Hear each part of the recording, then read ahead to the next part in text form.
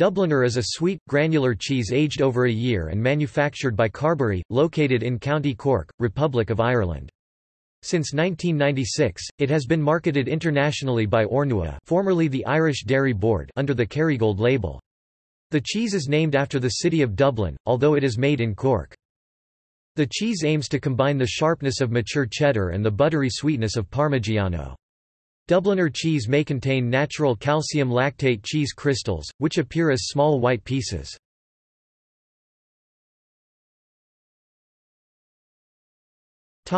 History. A cheese John Lucy called Araglan was created in 1990. His goal was to produce an alternative to cheddar cheese that could be manufactured using mostly existing cheddar equipment for sale in Europe. A year later, Carbery Milk Products signed an agreement to commercialize Araglan.